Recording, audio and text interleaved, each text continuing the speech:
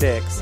Brenna Kojin. Shot. Reed is there. She left her feet to go up and get it. Beautifully controlled by Ashley Reed. Someone's got Hannah Elzinga. The feed goes up there.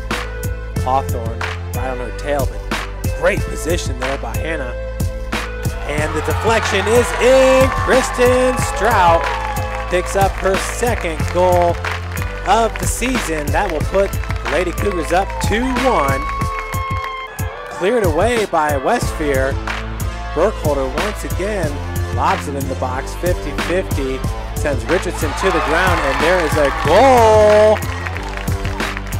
Richardson, her on the play, but St. Francis scored. I believe that was Summer Holtkamp.